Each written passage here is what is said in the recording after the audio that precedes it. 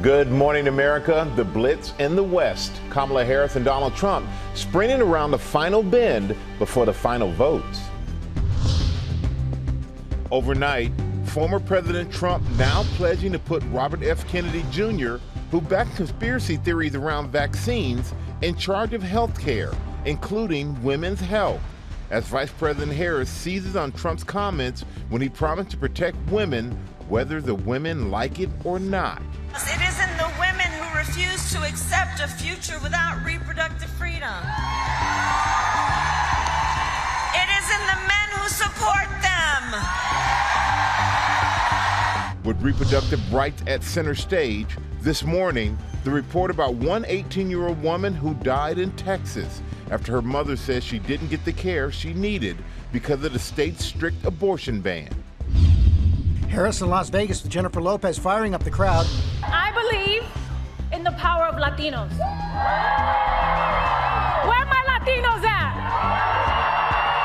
As Mike Pence weighs in on the race, Trump in Arizona says he won't run again. It's never going to happen again. This morning, the path to victory for both candidates and the new warning about foreign election interference. Just 4 days until the final votes. New details on Liam Payne's death. What we're learning about the One Direction star's final hours as police use security camera footage to piece together what happened. Save your Thanksgiving. Should you get everything at one store or shop around? And where? We'll tell you. Heroes Homecoming. The world champion Dodgers are back in Los Angeles. Start the party, Los Angeles! Your Dodgers have won the World Series! And ready for that party. We're live for our viewers in the West along the parade route. And it's the most wonderful time of the year. But wait, Mariah has some competition. Get ready for a very Kelsey Christmas. Jason giving us an exclusive sneak peek at something special. Plus the Christmas present overnight on Halloween for the New York Jets. Rodgers to the end zone. And Wilson. He has the ball. What a catch. 'Tis the season saving cash. Live in Times Square, this is Good Morning America. Good morning, America. Thank you for joining us on this Friday morning. Yes, nice to see everyone. Nice to see you, Michael. And we have a lot to get to this morning, including the jobs report today. It is the last one before the election, with the economy top of mind for so many voters. And let's get the latest on the race for the White House. 4 days until the final votes. Vice President Harris, former President Trump, both hit the battleground states in the West. And they're tearing through multiple battlegrounds from the Midwest to the South in their final sprint to Election Day. Rachel Scott starts us off in Nevada with the latest on the Trump campaign. Good morning, Rachel.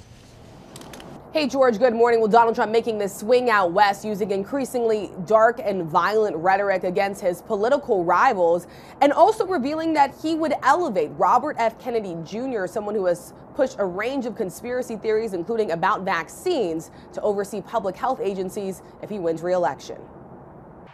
Overnight, Donald Trump speaking alongside Robert F. Kennedy Jr. Thank you, MAGA. Despite his support for conspiracy theories around vaccines, Trump pledging to nominate him to oversee public health agencies, now including vaccines and women's health. The independent candidate dropped his presidential bid and endorsed Trump. He can do anything he wants. He wants to look at the vaccines. He wants everything. And he's going to work on health and women's health and all of the different reasons. Kamala Harris firing back online, writing simply no. Trump campaigning out west, doubling down on his harshest rhetoric alongside ousted Fox News host Tucker Carlson. We do have an enemy from within. We have some very bad people, and those people are also very dangerous. The former president even suggesting former House Republican leader Liz Cheney, who has endorsed Kamala Harris, be put in the line of fire. She's a radical war hawk. Let's put her with a rifle standing there with 9 barrels shooting at her, okay? Let's see how she feels about it. You know, when the guns are trained on her face. You know, they're all war hawks when they're sitting in Washington. Cheney responding on social media this morning, writing, "This is how dictators destroy free nations. They threaten those who speak out against them with death. We cannot entrust our country and our freedom to a petty, vindictive, cruel, unstable man who wants to be a tyrant." Trump also once again spreading false claims about the 2020 election and the attack on the Capitol, now even baselessly claiming there's cheating happening in this race. The former president still trying to shake the controversy from his weekend rally, where a comedian made disparaging jokes comparing Puerto Rico to garbage. Trump making this pitch to Hispanics and Latinos in Albuquerque, New Mexico, a state he lost twice before, but says he can win this time. So I'm here for one simple reason. I like you very much, and it's good for my credentials with the Hispanic or Latino community. I love the Hispanics. With just days to go, the former president also announcing he will create a new cabinet position focused on reducing the cost of living. He didn't offer any details on how that would work or how it would fight inflation. But with Election Day just around the corner, Trump's saying he won't run again and his rallies will end. We've done this for 9 years, and it's sad. I never thought of it, actually. It'll never happen. It'll never happen again. It's never going to happen again. In 4 years, somebody's going to be running. Could be JD. It could be this one. Now, sources tell ABC News that Kennedy has also been advising Donald Trump's transition team and has been making recommendations, including using a vaccine skeptic to lead HHS, to become HHS secretary. Now, all of this as Vice President Mike Pence, who obviously served with former President Donald Trump at the White House, says he will not be voting for him this time around, but he said he won't be voting for Vice President Kamala Harris either. Michael. All right, Rachel, thank you so much for your reporting. And now we're going to go to Chief White House Correspondent Mary Bruce, who's in Las Vegas for us. Good morning, Mary. Good morning, Michael. Well, the road to the White House leading both candidates out to these crucial western states as they court key constituencies. And this morning, Kamala Harris is seizing on Donald Trump's latest comments on women to hammer home her argument about abortion. Sí se puede.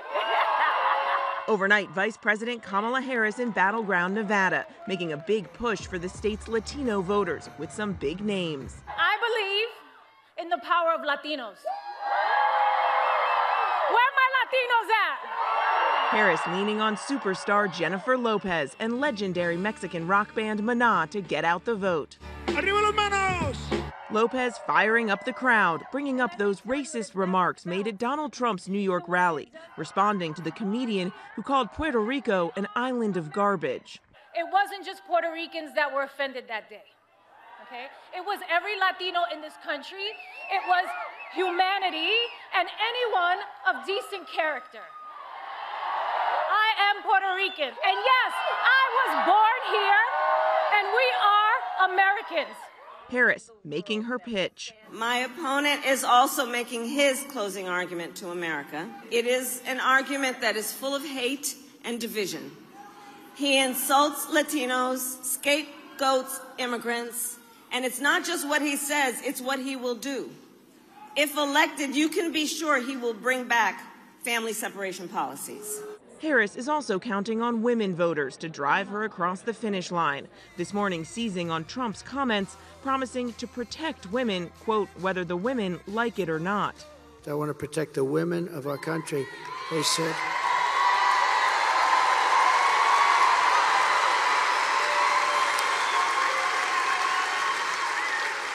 They said, sir, I just think it's inappropriate for you to say, pay these guys a lot of money. Can you believe it? I said, well, I'm going to do it whether the women like it or not. I'm going to protect them. Harris firing back, calling it offensive. This is the same man who said women should be punished for their choices. He simply does not respect the freedom of women or the intelligence of women to know what's in their own best interest and make decisions accordingly. But we trust women. We trust women. Harris has put abortion front and center in this race, as Trump has bragged about appointing 3 of the Supreme Court justices who overturned Roe v. Wade. I see the promise of America in everyone here. It is in all of us. It is in all of us. Now from here today, Harris is crisscrossing Wisconsin. She then spends the weekend blitzing the battlegrounds, including Georgia, North Carolina, and Michigan. And we now know where she will be on election night, a symbolic location for her alma mater, Howard University. George. Okay, Mary, thanks. Let's bring in our political director, Washington Bureau Chief Rick Klein. Rick, the polls all bunched up as we head into the final weekend. Walk through some of the different paths that each candidate has. Yeah, good morning, George. The 538 battleground polls tell the story right now. The polling averages everywhere, all 7 battlegrounds. No one has a lead of more than 2.5 points, all within any poll's margin of error. So to start with, if you just assume that the polls are accurate, which of course is a huge assumption, this is where things would land at the end of election night. Donald Trump, over 270 electoral votes. He would clinch the presidency for a second time. But no map is a foregone conclusion. So let's play with a scenario here. Let's say that the polls are understating Vice President Harris, or that she has a big ground operation, ekes out just enough votes to win. Here's a scenario that's probably her likeliest path to victory. She picks up 1 electoral vote in Nebraska, and then Wisconsin, Michigan, Pennsylvania, the Rust Belt, the Blue Wall holds right there. If there's no other surprises, that's 270 electoral votes. But of course, the polls could be off in the other direction, or Trump is able to hold. This is Trump's likeliest path to victory. If he holds the 2 battlegrounds out west in Nevada and Arizona, and the 2 southern battlegrounds, Georgia and North Carolina, he is then just 1 state away from clinching the presidency. Pennsylvania is the biggest prize on the map. That's the best opportunity for him. The single most important battleground state on the map, probably for either candidate, George. Rick, we have massive early vote, but does it tell us anything?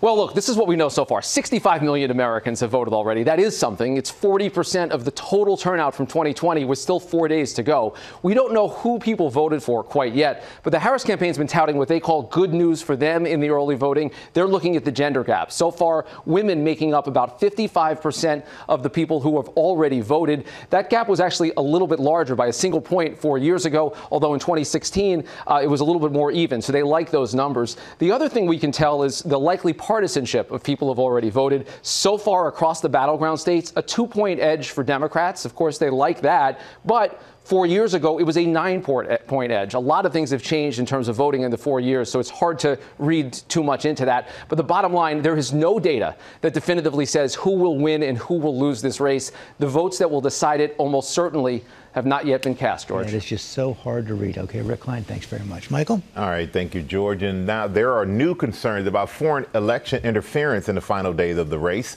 Georgia's top election official is warning of a fake video circulating online claiming to show voter fraud in the state. Chief Justice Correspondent Pierre Thomas is tracking the story. Good morning, Pierre. Michael, good morning. A warning from the U.S. government. Right now, voters are facing a barrage of disinformation from foreign nations.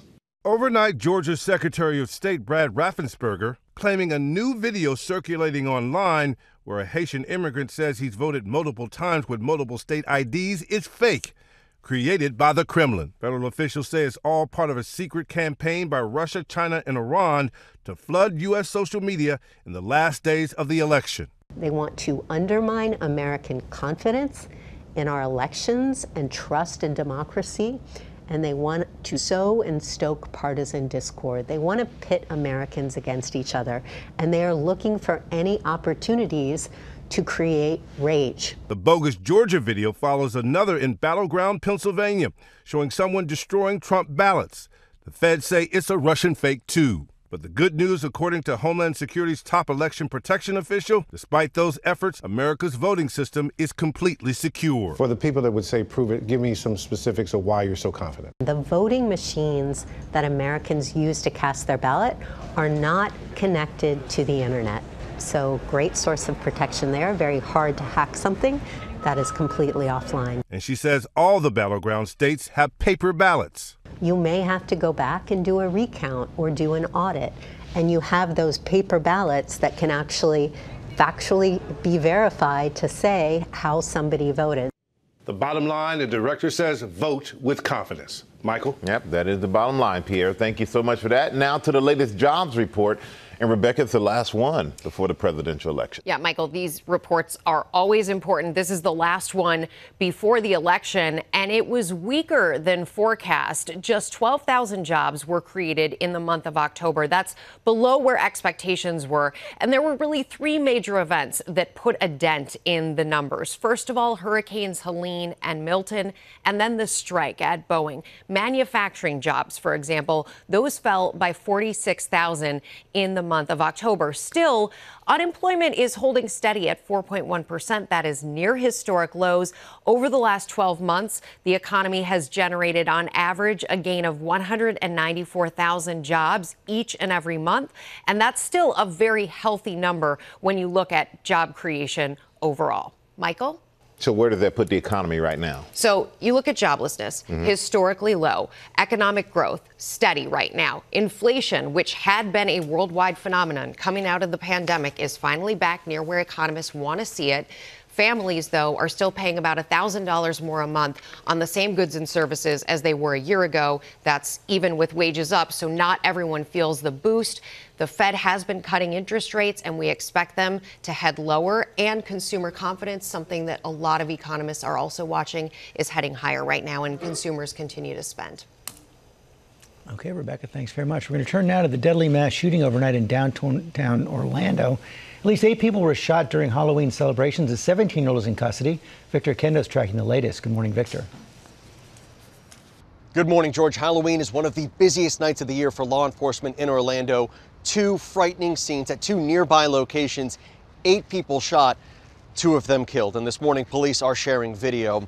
This one of the first shooting. It was just after 1 a.m. and you can see how packed downtown Orlando was. Police say somewhere between 50 to 100,000 people were out, with nearly 100 officers patrolling at the time. Left-hand side of the screen, they say the gunman started shooting, and then you can see those crowds desperately run away. Not far from there, moments later, another shooting. This time, officers witnessed it and immediately took down the alleged gunman. Identified as a 17-year-old, police say that he had a handgun on him at the time, and he'd previously been arrested for grand theft in 2023. The victims range from 19 to 39 years old. There is no word on a motive, but police are investigating. Rebecca? All right, Victor, thank you. We are going to switch gears now to the remarkable catch overnight by New York Jets wide receiver Garrett Wilson. Will Reeve is here with something Jets fans can get excited about. Had he not made that catch, you'd probably still be sleeping this morning, Will. He made the catch. Good morning, Rebecca. Good morning, all. The Jets now have 3 wins and 6 losses. Halfway through the season, they've mostly buckled under the weight of great expectations, but they have Aaron Rodgers at quarterback, so they're going to get primetime games, and we're going to talk about them, especially when there are highlight plays like this. Let's go to the fourth quarter. New York losing by 3 to the Houston Texans, who, by contrast to the Jets, have by and large lived up to the hype this season. That's Rodgers to Garrett Wilson. Take a closer slow-mo look at that. Looking like the Jumpman logo. One-handed catch, gets the shin down, drags the right toe. That is a catch. The Jets are winning now. We're going to watch that again because it is so beautiful. They would add another touchdown later. Rodgers throwing to his old friend Devontae Adams, who has the grab. The Jets go on to win, and they surprise basically everyone by snapping their 5-game losing streak. Now, will the Jets make the playoffs? Probably not. They got to win like 6 of their final 8 games to make it in. Never say never, and if they do, we will point to this game and that touchdown. And you'll be back. Always done. All right, thank you, Will. All right, coming up, where to find the best deal on your Thanksgiving turkey. Also ahead this morning, after Halloween, hold the candy, the new study looking at sugar intake and the risk of diseases later in life. And details on the trial of the Marine veteran who put a deadly chokehold on a homeless man in a New York City subway car. Stay right there on this Friday morning, and we will be right back. That's right.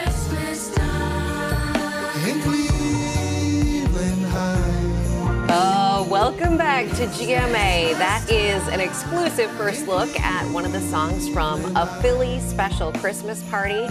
It's a charity project from Jason Kelsey and 2 former Eagles teammates. And that is It's Christmas Time in Cleveland Heights, featuring Jason and Travis Kelsey along with Boyz II Men. The album is coming out later this month. Christmas already. Here we are. New entry into the Christmas season. First top headlines we're following right now, including the warning from the Pentagon that the 8,000 North Korean soldiers now deployed with Russian forces to the front lines in the war in Ukraine are ready for battle. U.S. officials say they now have Russian uniforms, weapons, and equipment. North Korea also test-launched an intercontinental ballistic missile capable of hitting the U.S. for the first time in nearly a year. Also right now, the death toll from the flash floods in Spain has risen to at least 158 people, with many more missing. Emergency workers are still searching through floodwaters and debris this morning. More than a month's worth of rain fell in a single day. Also, with 4 days until the final votes, over 65 million Americans have voted early per the election lab at the University of Florida. And to make your voting plan, use the QR code on our screen to find out where your voting place is located or go to vote.gov. And it's November 1st, and the Queen of Christmas, Mariah Carey, is wasting no time with this new video overnight. Take a look.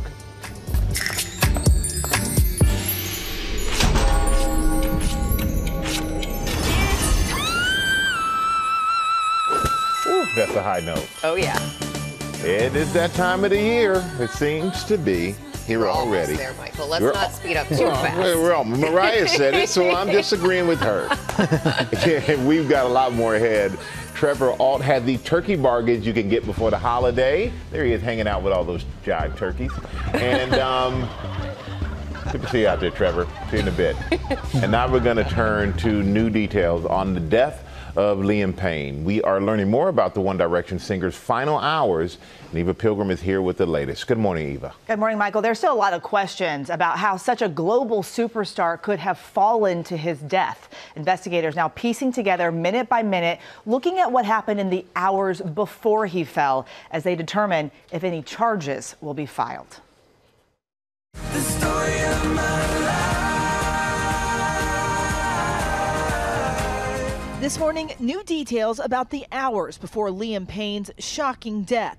The pop star dying after falling from his third-floor hotel balcony during a trip to Argentina. Tenemos un huésped que está sobrepasado de droga y alcohol. Cuando está consciente, está rompiendo toda la habitación. Police now analyzing security cameras at the hotel and nearby as they try to piece together what happened. Multiple sources with direct knowledge of the investigation telling ABC News those cameras twice showing Payne asleep in the lobby holding a bottle of whiskey. At one point, staff using an escort app to call two women to the hotel. Payne offering them $5,000 US but did not pay them, clearly already intoxicated. How was he physically in the lobby? Did he have trouble moving, talking, or even acting rational? Because all of that is going to potentially play into how he would have acted once he got to his room. Multiple sources telling ABC News security cameras showed drug purchases involving a hotel employee. Police now investigating if that employee gave Payne the drugs. Photos of the singer's hotel room after his death showing a smashed TV and drugs scattered. Investigators saying one of the star's Rolexes was apparently missing from the room. I know how it goes. Fans around the world paying tribute to the 31-year-old singer, a makeshift memorial growing outside the hotel. And Payne's father is in Argentina right now, waiting to bring him home to England to be buried. We are told the body should be turned over to the family as early as next week, guys. Okay, Eva, thanks very much. We're going to turn now to opening statements in the manslaughter trial of a former Marine accused of choking a New York subway rider to death. Senior investigative correspondent Aaron Katursky is at the courthouse. Good morning, Aaron. Good morning to you, George. In a city that runs on its subway, this fatal chokehold has riders taking sides, either justified protection from a threat or a needless death at the hands of a vigilante. And starting today here at this courthouse, it'll be up to a jury to decide. This morning, opening statements in the trial of Daniel Penny, a Marine veteran who put a homeless man in a fatal chokehold last year on an occupied subway car. This video shows Penny restraining Jordan Neely, his arms around Neely's neck for 6 minutes. Prosecutors say Neely was no longer a threat after 3 minutes. He stopped moving after 5. Neely had a history of mental illness. Police say he was acting erratically and making threats on the train, but was unarmed and never physically violent. Prosecutors concede Neely may have seemed scary, but they're out to convince the jury Penny held him down too long. The defense says Neely was insanely threatening, and Penny took action to protect the lives of others. Some people say I was trying to choke him to death, which is also not true. I was trying to restrain him. I didn't see a black man threatening passengers. I saw a man threatening passengers. The case sparked protests about racial dynamics, subway safety, and mental health. It took nearly 2 weeks to seat the jury of 7 women and 5 men. There are 4 jurors of color. All of them say they're regular subway riders. Penny's lawyers hired the same jury consultant used by O.J. Simpson's defense. The idea is that we want a fair and impartial jury for this particular case. And so a jury consultant assists in helping make that decision of who should we get rid of, who won't be fair and impartial with respect to our side of the case. The family of Jordan Neely, a Subway performer known for his Michael Jackson impersonations, says he began struggling with mental illness after his mother was killed when he was 14. Justice for my family and myself would be for Daniel Penny to go to prison or to jail. He should never walk around free after the murder, cold-blooded murder of my nephew. Prosecutors know they have a tough case here, guys. They must convince a jury to convict a former Marine of a crime he was not trying to commit. If Penny is convicted of second-degree manslaughter, he could face up to 15 years in prison. Guys? All right, Aaron, thank you. We turn now to the new study on babies and how processed sugar could impact their risk for diabetes and high blood pressure later in life. Erielle Reshef is here with the details. And Erielle, this comes with November being National Diabetes Month. As a mom of an almost one-year-old, I'm listening as well. I'm sure you're listening intently. It also has to do with pregnant women as well. Fresh off the Halloween candy binge, that new British study cautioning sugar intake during pregnancy and the amount of sugar a baby eats during the first couple of years may affect their health later in life. Researchers found if sugar is limited during a baby's first 1,000 days, it reduces the chance of type 2 diabetes by 35% and high blood pressure by 20% in middle age. A low sugar diet also appeared to delay the onset of chronic illnesses. The protective effects were strongest for individuals whose sugar was limited during pregnancy and for at least the first 6 months of life. The study of about 60,000 people does not prove that limiting sugar will prevent diabetes altogether, but it can cut the risk. The CDC recommends that less than 10% of total calories in your diet should come from sugar, and even stricter limits are recommended by the World Health Organization and the American Heart Association. So put down the candy, guys. It's hard after Halloween. Most of it, at least. Most of it, exactly. Yeah. All within reason. All right. Thank you for that, Erielle. Very important news there. With Halloween in the rearview mirror, it is time to talk turkey. It's November after all. And this morning we have ways to help you save on your Thanksgiving meal. Trevor Alt is at Doublebrook Farm in Hopewell, New Jersey. He is making friends and sharing all the details with us. Good morning, Trevor. Yes. Good morning, Rebecca. Yes, I do not learn my lesson, and this backfired holding a turkey on me last year. We'll see if I can maintain. Yeah, we're going to be fine. We're on to the next holiday, and we want to make sure that you can get the most bang for your buck, that you can stretch your dollar for that full feast, turkey or other things. I think these guys would encourage getting other things too. Plenty of stores are already rolling out deals that you can take advantage of right now. It seems Thanksgiving Day is upon us. I haven't even finished eating all my Halloween candy. You don't have to throw out the chocolate, but it is time to start prepping for Thanksgiving. Turkey prices are expected to fall this year, and major grocery stores are already competing for your dollar. It can create a little bit of confusion, but it's also an opportunity for strategic shoppers to save a lot of money on groceries before Thanksgiving. Plenty of big box locations have rolled out promotions you can take advantage of, like wholesale club store BJ's, where if you have a $150 transaction between now and November 14th, they'll give you a Butterball turkey for free. There are so many turkey-centric promotions that you should do everything in your power to avoid paying full price out of pocket for a turkey. You can also score plenty of deals for the entire meal. This week, Target has announced a $20 meal for four, $5 cheaper than it was last year. Walmart is offering an inflation-free Thanksgiving meal from now until Christmas Eve, 29 items serving 8 people for less than $7 per person, which is also less expensive than it was last year. And Aldi is offering a Thanksgiving package that feeds 10 people, costing about $4.70 per person. But experts say the key to maximizing your savings is to keep your eyes open at several different spots. Just because you're getting your free turkey from someplace doesn't necessarily mean that same place is the best place to get the best deal on everything else. So I'm always an advocate of shopping around. And According to USDA data, the supply of turkeys this year has dropped a little bit. It's down about 6% or so from last year. That decrease in supply might mean a little bit of an impact on pricing, another reason to look for a deal. You can also consider, though, buying directly from a farm, like maybe you see a TV star here at Double Brook Farm in Hopewell, New Jersey. You could buy directly from them online. There are lots of options, and there's some very nice guys. Guys? All right, Trevor, we barely hear you at the end there with all the gobbling, but thank you so much. We appreciate you going out there for this much needed segment. Now with our play of the day, and this morning we are Southeast strong to celebrate the return of the famed Biltmore as Asheville, North Carolina recovers from Hurricane Helene. Gracie Matisse, a reporter for our ABC affiliate WLOS, is at the estate to preview its holiday reopening. Good morning, Gracie. Good morning to you, Michael. Yeah, that is right. You know, the Biltmore, it's not just a beautiful place to visit. It is a beacon of hope for the community. By reopening tomorrow, they're letting the rest of the country know that Western North Carolina is strong. They are going to rebuild into the place that people love to come visit. But, you know, we're in unprecedented times right now. The Biltmore has only been closed for this amount of time for COVID and for World War II. But let me tell you, staff are working hard, racing to open for tomorrow, and they're doing Christmas big this year. You see the tree behind me. This is a 28-foot Fraser fir, had to be hauled in through the front door by 45 people just to get this thing up, but it really is the mainstay here.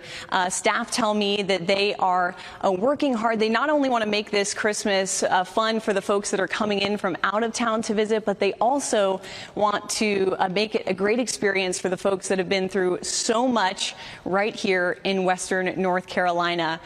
So if it's not too early for the Biltmore, it is not too early for me. I want to wish a Merry Christmas to you all in the studio. Well, thank you, Gracie. We really appreciate that, and it's love to see people in Asheville, North Carolina feeling strong and hopeful again. All right, coming up, Deals and Steals this morning. They're all from Oprah's favorite things. Stay with us. Good morning, America. It's 8 a.m. Kamala Harris and Donald Trump blitzing the West. Overnight, former President Trump now pledges to put Robert F. Kennedy Jr., who backs conspiracy theories around vaccines, in charge of health care, including women's health, as Vice President Harris seizes on Trump's comments when he promised to protect women, whether the women like it or not. It isn't the women who refuse to accept a future without reproductive freedom. It isn't the men who support them. With reproductive rights at center stage, this morning the report about one 18-year-old woman who died in Texas after her mother says she didn't get the care she needed because of the state's strict abortion ban. Baby, there's nothing holding me back. Not holding back. Shawn Mendes talks about his decision to walk away from fame 2 years ago, canceling the world tour, his mental health journey bringing him back to the spotlight with new music, and his relationship with Camila Cabello now. Let's get loud for Deals and Steals on my favorite things. Oprah is ready for this. Let's do this. A dozen Oprah faves that you'll love. Don't miss it. And ready, set, race. We're counting down to the New York City Marathon this Sunday with the runners who never thought they'd be at the starting line. I thought everything was over. Plus, the top tips for runners from a marathon expert and how to carry that finish line feeling into the rest of your life. As we say, Good morning, America! Live in Times Square, this is GMA. Good morning, America. There's our marathon crew, including GMA staffers. You know what? They're going to go for it, too. So proud of them. But there's more than 50,000 runners who are going to take this to the streets of the Big Apple for the largest marathon in the world, taking a 26.2-mile run through New York's 5 boroughs. It'll be faster than driving, I can tell you that. Definitely, and it's always a fun weekend here in New York with the marathon, and we are cheering everyone on each step of the way this morning and helping the fellow racers stay hydrated. We have much more with all of them just ahead. First, look at the top stories breaking at 8. We start with the latest on the race for the White House. 4 days until the final votes. Vice President Harris, former President Trump, both hit battleground states in the West. I want to go back to our chief White House correspondent, Mary Bruce. Good morning, Mary. George, good morning again. Well, the road to the White House leading both candidates out here to these critical western states, courting key constituencies, especially Latino voters. Overnight, Kamala Harris leaning on superstars J-Lo and legendary Mexican rock band Maná to help get out the vote. She is also, of course, courting women to help get her across the finish line. And this morning, she is seizing on Donald Trump's new comments. The former president promising to protect women, quote, whether the women like it or not. Harris calling those comments offensive, saying Trump does not believe women should have the agency and authority to make decisions about their own bodies. And overnight, Trump speaking alongside Robert F. Kennedy Jr., pledging to nominate him to oversee public health agencies, including vaccines and women's health, despite RFK Jr.'s support for conspiracy theories around vaccines. Kamala Harris responding to that suggestion with just one word, no. Now from here, both candidates continue to blitz the battlegrounds. They will both be out in Wisconsin today. Michael, 4 days left to go. 4 days to go, Mary. Thank you so much for that. Now to a new investigation from ProPublica into the case of a Texas teen who died of complications from her pregnancy after her family said the care she needed was denied until it was too late. Rachel Scott is back with the story. Good morning again, Rachel. Hey, Michael, good morning to you again. Yeah, it's been a year since Candace Fales lost her 18-year-old daughter. She was 6 months pregnant when she started experiencing severe pregnancy complications. She went to the emergency room 3 times, but this morning her mother tells me she ultimately died because she couldn't get the care she desperately needed in a state that has one of the most restrictive abortion bans. She loved to sing. She loved to dance. She was a wonderful soul. Candace Fales says her daughter Nevaeh, at 6 months pregnant, first started complaining of stomach pain and nausea. She went to the emergency room at Baptist Hospitals of Southeast Texas. She's in a lot of pain. Her stomach's hurting her. Candace says Nevaeh was diagnosed with strep throat and didn't ever receive an ultrasound. She was sent back home. When the pain didn't go away, she went to the emergency room at Christus St. Elizabeth, but was told her fetus still had a heartbeat and that she was fine to leave. It wasn't until her 3rd visit to the ER that she says doctors realized something was terribly wrong, saying the fetus no longer had a heartbeat. They were saying her blood pressure keeps dropping. She's losing blood. She was like, Mom, I don't think I can do this. I was like, Nevaeh, I told her, I said, I love you. I said, you can do this. I said, God made us strong. You can do this. ProPublica releasing an article this morning after an investigation into her death, finding that it took 20 hours and 3 emergency room visits to be admitted to a hospital, even though her condition was worsening. They say the doctors did 2 ultrasounds to confirm fetal demise. And I'm hollering at them and I'm telling them to save my daughter. Just save my daughter. Do something. Candace says she believes her daughter didn't get the care she deserved to save her life because of the state's strict abortion ban. I felt like the doctors were more concerned about the baby than her life. I'm frustrated how these laws are affecting my daughter from getting justice that she deserves. Christus St. Elizabeth told us it, quote, believes the care provided to this patient was at all times appropriate and compassionate. However, due to HIPAA and privacy, we cannot comment further. Baptist Hospitals of Southeast Texas did not respond. Yeah, so ProPublica reached out to the doctors that were involved. They did not hear back with their requests for comment.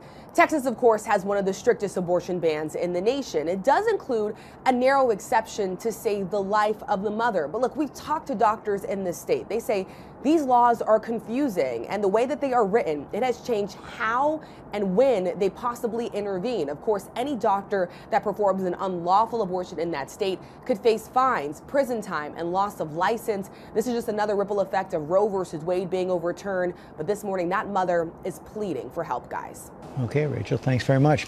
Coming up on our GMA Morning Menu, Shawn Mendes on his decision to step away from the spotlight at the peak of his fame.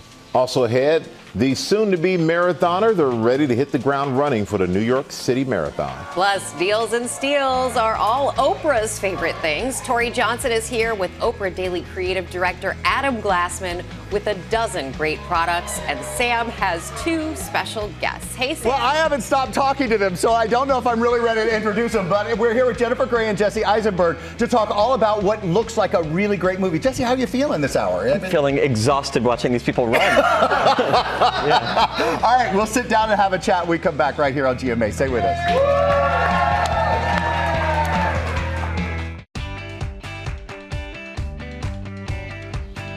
And we are back with our GMA cover story, Shawn Mendes' mental health journey.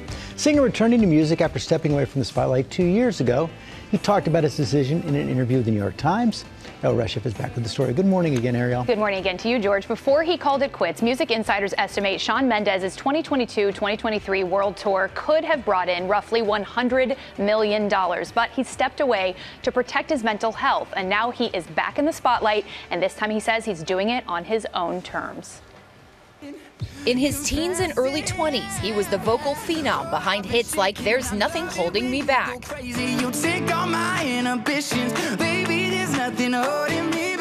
But this morning, Shawn Mendes telling the New York Times about the darkest chapter of his life and the struggles that led him to call off his multi-million-dollar tour.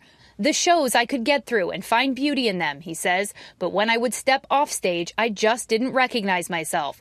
I was a shell, like talking to a wall. His decision to forego fame for his mental health is one he admits was painful but necessary. Letting people down sucks, he says, but adding, a huge lesson for me in becoming an adult, which is that you don't get to live this life without hurting people. Mendes also candid about his very public on and off relationship with pop star Camila Cabello, saying if something was to happen in my family and if something was to happen to me, she'd probably be the first person I call to this day. Our relationship is teaching me what love means in a big way. Their relationship really captivated the public, and then so did their breakup. We're seeing people be more cognizant of what it takes to be an artist in the spotlight, what it means for them, and what kind of relationships they can continue to have as artists and with their fans. Everything hurts me still the same.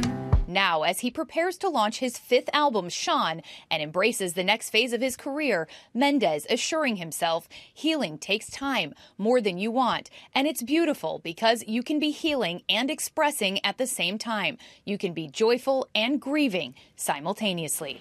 I think a lot of people, that resonates with a lot of them. And Mendes' new album, Shawn, is due out November 15th. He says he's now approaching his return surrounded by the love and support of his family, and he's consciously playing more intimate venues. He also says in this next chapter, it's more music, more love. Michael. Yeah, we wish him the best day, Erielle. Thank you so much for that. We have more than 50,000 runners from nearly 150 countries. We're going to lace up in less than 48 hours for the TCS New York City Marathon. Our Will Gans is one of those runners, and he has some incredible stories of folks running the race who thought they would never be there. Good morning, Will. Good morning, Michael. Yeah, I'll be honest. When I signed up for the New York City Marathon, it was simply for the attention. I had big plans to wear that medal and that little silver cape all the way into 2025. But what happened instead is that I've been introduced to some of the most inspiring people I've ever met in my life. 26.2 miles, more than 50,000 runners. All 5 New York City boroughs, 43,000 bagels and 70,000 gallons of water. And this year, a record 599 charities represented at the TCS New York City Marathon, raising millions. I'm running the marathon this year in memory of my dad. We lost him to leukemia last year. For each and every runner, I am running the marathon for my brother. My brother has always been my biggest role model. That journey to race day is personal. I want to motivate my daughter, who is 8 years old, and show her that you can accomplish anything. This year, LaDawn Jefferson. Only 2 years ago, the mom and grandmother from Brooklyn faced a devastating stage 4 cancer diagnosis. I was getting ready to die. I thought this was it. But LaDawn ran headfirst into treatment, refusing to be sidelined. Even though I was sick, but I was like, no, I need to do something. And in New Jersey, newlyweds Kevin Orcel and Jasmine Morel are gearing up for their first marathon as a couple. We train together. We go through recovery process and all of that stuff together. Running with the New York Roadrunners team Inspire, both overcoming obstacles posed by glaucoma to cross the finish line. It'll progress over time to no vision at all. I'm very cued into what's going on around me. For so many runners this weekend, the miracle is not that they crossed the finish line. I am a blind black kid born in Haiti, and here I am now. If I can do it from where I'm from, then anyone can do it too. I'm so happy to say that as of today, LaDawn Jefferson, who joins me now, is what doctors call NED, no evidence of disease. That's incredible. LaDawn is here along with Kevin and Jasmine. All right, you guys, it's crunch time. How are we feeling about Sunday? I feel very exciting. Yeah? How about you guys? Here, very exciting and nervous. Depends on the day. I'm feeling great. Can't wait to cross that finish line. I'm with you guys. Well, thanks for being here. Michael, over to you. All right, thank you so much for that, Will. And, you know, I'm here with Becs Gentry from Peloton. She's run Now, Becs has run 16 marathons herself and was even the first non-elite female runner to finish the New York City Marathon in 2019. Well, we've got some other incredible marathoners here who are ready to hit the road. That's right. So, Becs, let's get started. I can only imagine when you're out there, there's so much excitement, so many nerves, but you have to breathe, right? So is there some breathing exercises you should do before you start the race? Absolutely. I'm going to take these guys through it too, just in case it helps them on race day. So the best thing that I suggest you do is think about breathing out and in instead of up and down. So you want to be really expanding outwards, and you can put your hands actually on your rib cages here and feel how it goes out and in. Oh, wow. And feel it out. Yeah, right? We think it goes here, up and down. And then if you start doing that when you're running, the up and down, you're going to get all discombobulated. And relax yourself by doing that out and in. Now, don't put your hands on when you're running. Yes. Run the whole marathon like that to breathe. Okay. That's a different thing. All right, let's move to our second group. Let's go to our second group of marathon runners. Well, this group here, they're representing the middle of the race, right? Yeah. Now, I'm pretty sure in the middle of the race, it's going to be tough physically and mentally. So how can they get through it? Okay, so you can take it two ways. You've done half of it, and oh boy, I've got the other half to go. Or you can celebrate. I've done half, and I've got the rest of it to go. So think about the positive sides of it. Think about how much you've achieved already and enjoy that moment of halfway magic, because it's magic. It's magic and you got it. You got it. You got it. All right, so let's move over here. It's normal to hit a point where you feel like you may not be able to, like finish the race. But how can you tell if that's just nerves or if it's actual pain? If it's actual pain, stop. Because you only have one body. This race has been around for many, many years, and it's going to continue to be around. So you don't want to ruin your body in the moment with pain. If it is fatigue, if it is nerves about the finish, that's what the training was about. You get through it. Think back to those long runs. Think back to those hard workouts, and that you got through those. You can get through and today. You can get through this. I like that. A little positivity. Okay. This is the best part of the race to finish, okay? And we have 4 of our staffers here, who are actually going to run the race, the New York City Marathon. And then, congratulations, you 4. Yeah. I mean, really, really proud of you. You're doing something that I could never do. I'll be honest with you. But there's nothing like the joy you feel when you finish the race, which Will's already anticipating that. So how can you make that joy last when the race is over? Wear your medal. Keep those medals around your neck. I will tell you, they feel heavy. You've just run 26.2. You're going to feel like you're walking like this for a minute. But wear it. Show it off with pride. Get out of the finish area. As beautiful as it is, it's chaotic. You need to get out, see your family, see your friends. And one tip for you. Once you have showered, whenever that is, no judgment, when you have showered, stretch then. Okay? You're warm. Redo it then. All right. Shower and all that other good stuff. Now I got to throw it over to Ginger, who's got the weather. Go ahead and run through that. Go ahead, Ginger. It's all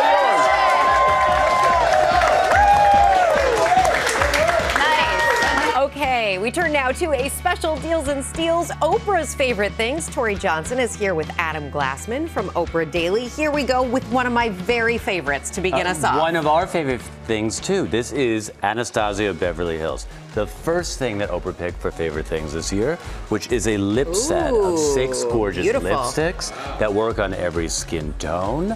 Anastasia is Oprah's eyebrow guru. You use her stuff. Kim Kardashian uses her stuff. Everyone J-Lo. Everyone does. The makeup is sensational. We have a wide assortment of everything from concealers and foundations and body oils, you name it. And everything to create the perfect brow as well. And perhaps best of all is that today it's half price.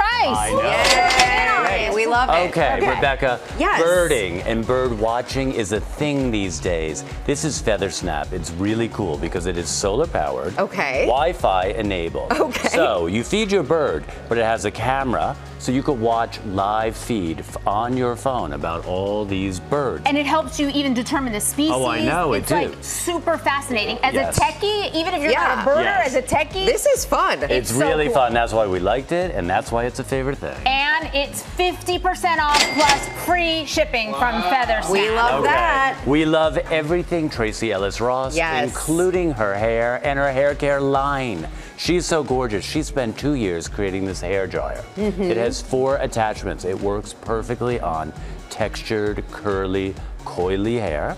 So we have that, which made the list this year, plus an assortment of all of her hair care.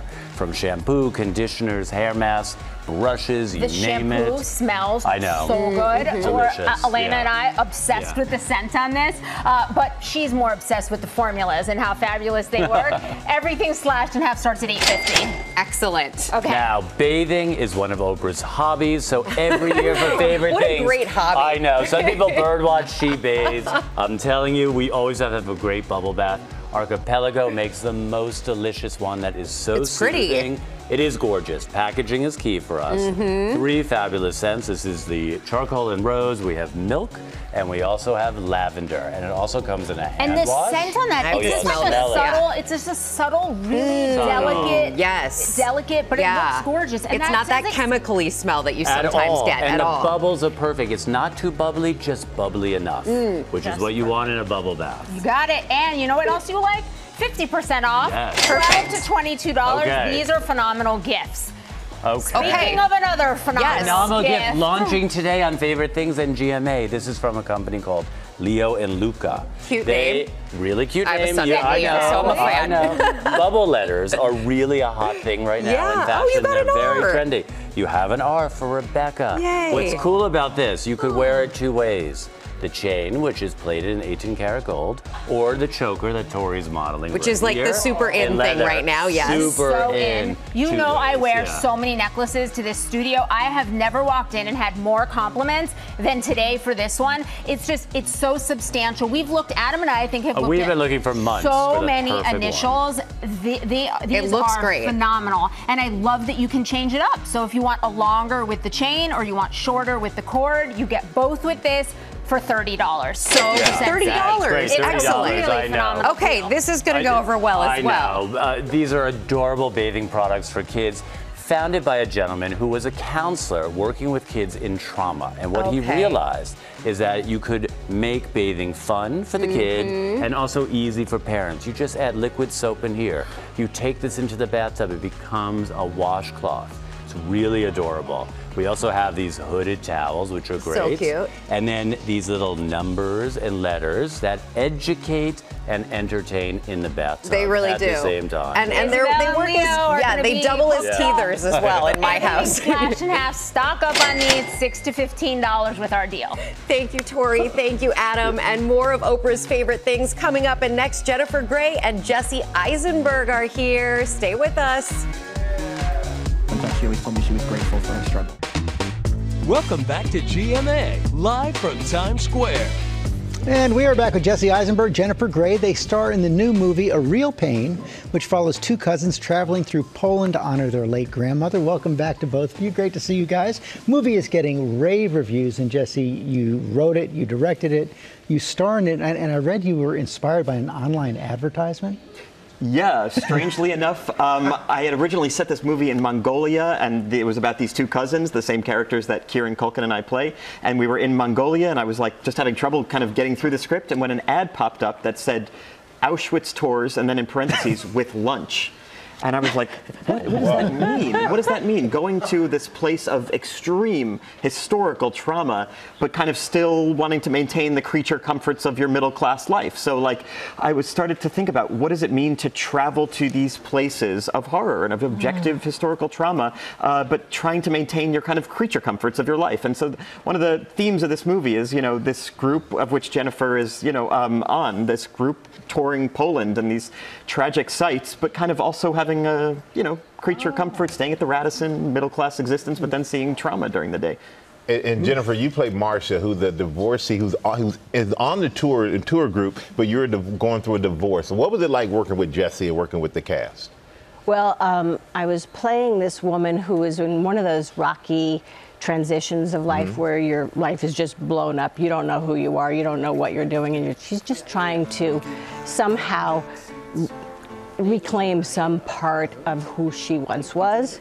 And so she decides to go to Poland because she wants to go back to what's real. And her mom had fled the camps when she was a little girl. And so she had basically, her mission was, I want to get out of LA. I want to go back to Brooklyn where I'm from, and I want to feel something real.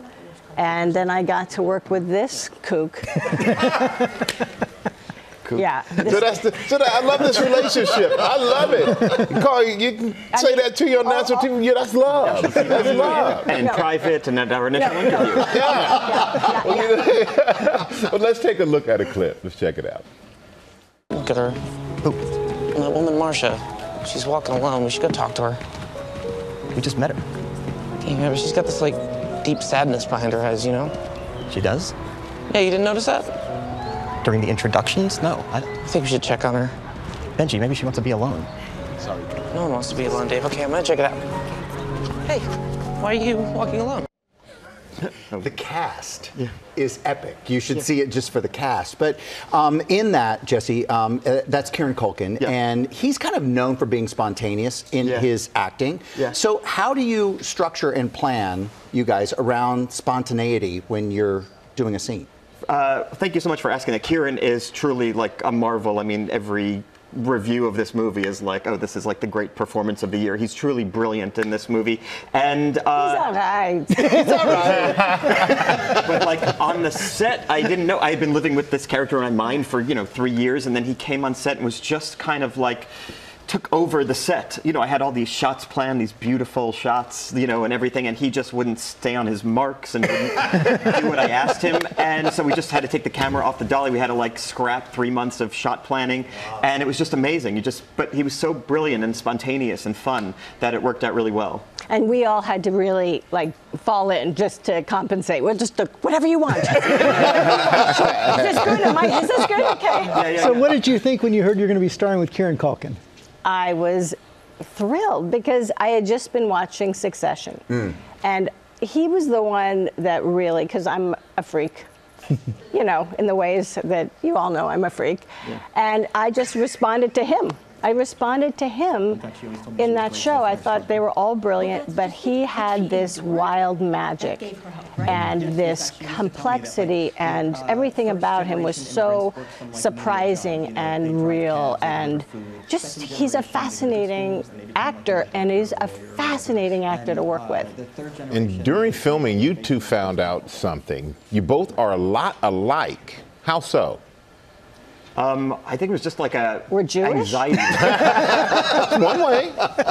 Just a certain kind of unhealthy level of anxiety, and it made me feel like I wasn't nervous. There is this weird thing when you put I'm like, am I more nervous? When you put two people like us in a room, in some ways it cancels each other out. So we're like, oh my God, you seem awful. And she kind of thinks the same thing about me. Ew!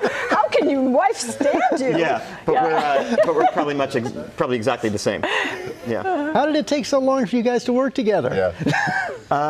Different coasts. I think that's what it is. I'm scared of LA, and why do you not come to New York more? I think it's because I was married in LA for 20 years, just like my character, and now I'm back. Well, you found each other now. It's great to see you together. A Real Pain is in theaters now.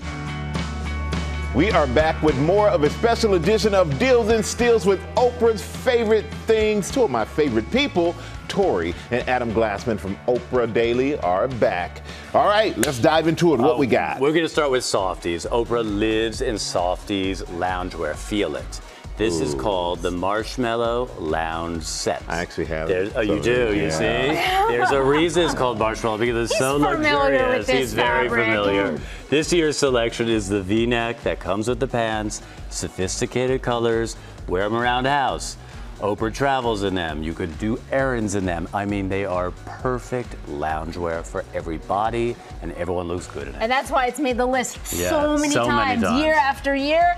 Only here, though, you're going to save 50% on the set. We've got a big variety of colors. You're going to want to grab them today. Yes, okay. And as you know, Oprah loves her eyewear. So Peepers is one of our favorite because they really create stylish, bold, beautiful readers at an affordable price. Look at you right there. There you go. This year's selection are I can read. You can read. You could see they come in all strengths. They are scratch resistant. They have blue light blocking lenses. Wow. At this price, you honestly want to get a few pairs because you want to keep them in a different room, in your car, in your bag, and you name it. It's so good. I mean, when you say that Oprah sometimes chooses to match her clothing to her eyewear. Oh, yes, she does. She'll pick her eyewear first, then her outfit. Yeah. Oh, really? The Some people first. do, That's you know, like the outfit first. What Michael does with watches, right? You pick the clothes to match the watch. 50% off. They start at $11, and we have sun readers online. All right. From Person, this is very cool. This is a travel case that you can store your makeup and your jewelry right in it, easy breezy. But the secret about it, it has a secret LED light. So you go like this, and a mirror, so you can touch up your makeup in the dark. You can also take that, and look, you're doing it right there. So no matter where you are. No matter where you are, you can also just take it off. Restaurants, it comes airplane. It comes on and off, and you can pop this right into your purse. You leave this in your hotel room, you pop this in your purse, and you can see what you're doing. Genius. Such a fabulous gift. These today, Michael, with our deal, $24.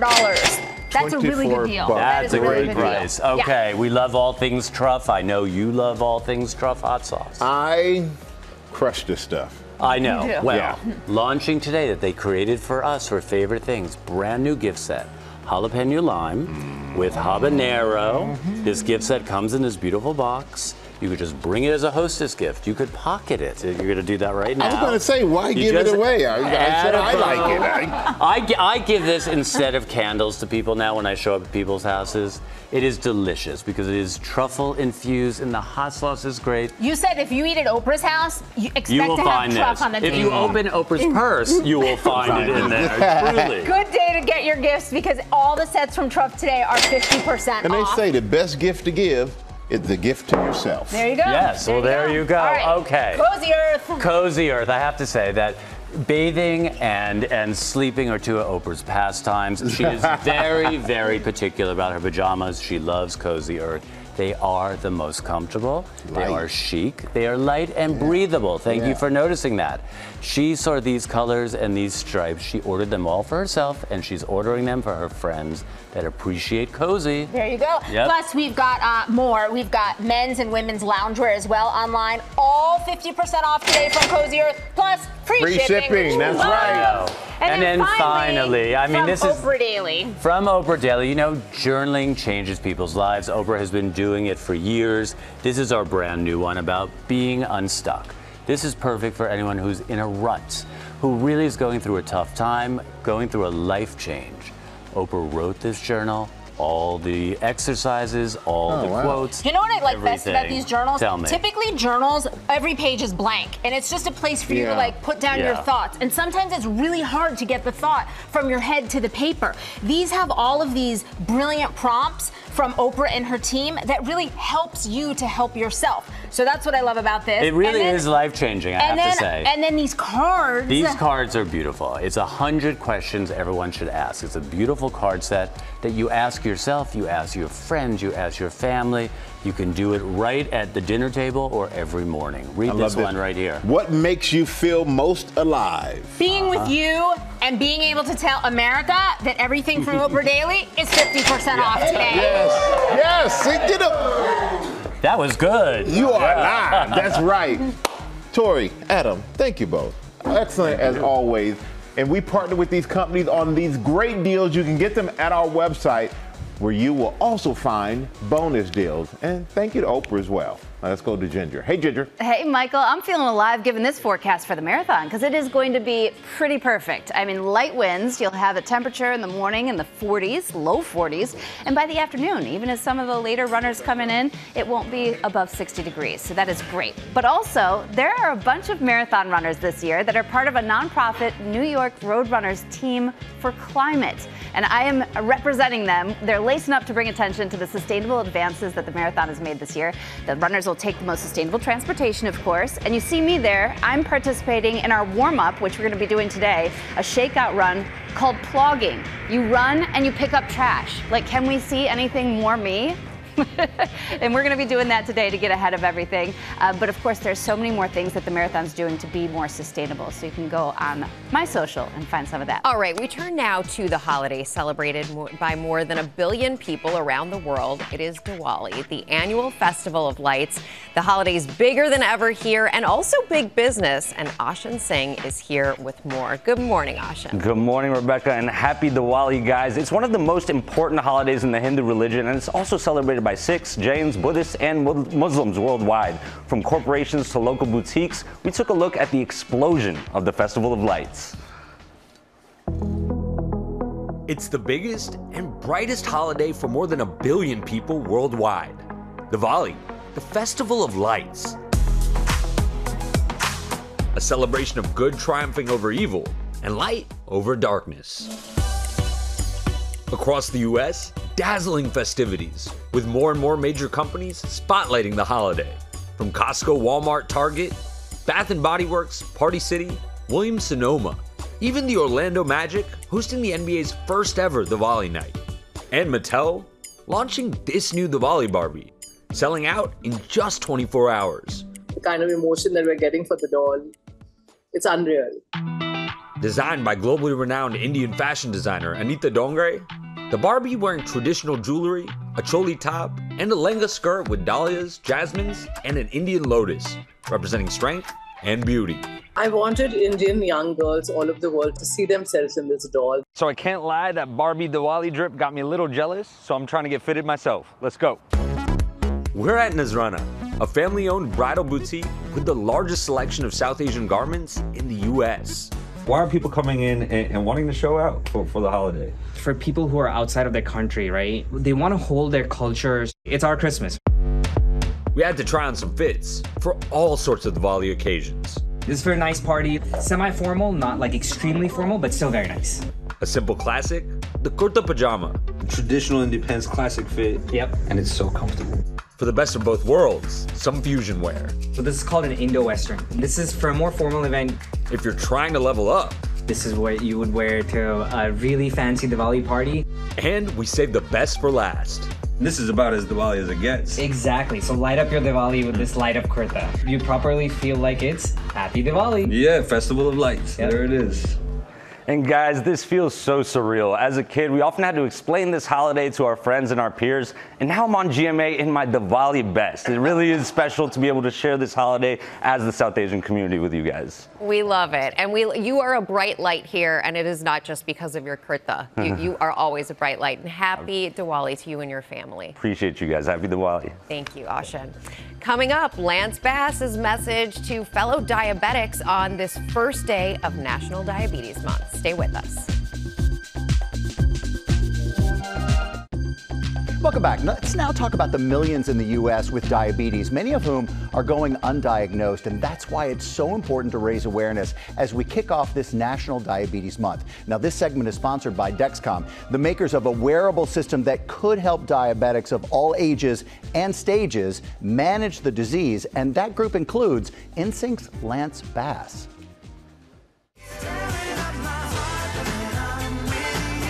Lance Bass shot to superstardom in the late 90s as 1/5 of the best-selling boy band NSYNC. More recently, the Grammy-nominated singer, dancer, actor, and podcaster had also been charting a course as husband and father of 2. When he learned something life-changing about his health. I got diagnosed with type 2 diabetes a few years ago. My doctor was telling me I was pre-diabetic for a couple of years, and I got my blood work back and my A1C was 10. Which is really, really bad. Bass discovering he was one of the estimated 136 million adults that are living with diabetes or pre-diabetes in the United States. But then he revealed in July on Instagram that he had been misdiagnosed and was actually living with type 1.5 diabetes, also called latent autoimmune diabetes, which accounts for 3 to 11% of adult onset cases. Being a diabetic, it's a full-time job. You're constantly thinking about all the little things you have to do throughout the day that nobody really realizes. I grew up in Mississippi. You know, we love fried food. We love everything sugary. It does change your life in the way that you do eat. And now, Bass is a spokesperson for our sponsor, Dexcom, to bring awareness to the chronic disease. Dexcom, to me, has been the leaders. They're there for everyone, no matter what stage diabetic you are. I just wanted to bring their message to life and encourage people to check out their glucose. Just going to the Dexcom website will help start your journey. Lance also sharing how he uses the Dexcom G7, a more advanced wearable biosensor for those who are on insulin. With the G7, it's so simple. You put it against your skin right there, press down, and boom! Didn't feel a thing. I download my G7 app, and then it'll start just continuously monitoring your glucose, and you know exactly how much insulin you might need. Dexcom also offering Stelo, the first glucose biosensor available without a prescription, designed for those living with type 2 diabetes and not on insulin, or pre-diabetic, or just looking to track your glucose for health. Actress Retta has type 2 diabetes. I'm partnering with Stelo to learn more about my glucose. Uncontrolled diabetes can lead to serious health issues. Meanwhile, Bass says at age 45, he's finally in sync with his body and looking forward to brighter days ahead with his family. I had kids at a later age, so I want to be there as long as I can. I love being able to cook with them and show them like the healthier alternatives. Because of this diagnosis, I feel better, I'm happier. It's a beautiful thing to have that peace of mind. I learned a couple of things with Lance sharing his story. Now, one of the reasons he wanted to share that story is to empower people with the information they need to live well with diabetes, to show how diet, activity, and even sleep can impact your overall health. You can learn more if this story resonated with you by going to GMA's social channels. GMA runners are here. They are getting ready to run the big marathon on Sunday. It's going to be a special marathon Sunday this year. You can watch live coverage on WABC all morning, also from 8 a.m. to 11:30 Eastern on ESPN2 and the ESPN app. And new this year, there's a 2-hour finish line special from 3 to 5 right here on ABC. They'll smile the big now. They'll be bigger on Sunday when they complete this race. Good luck.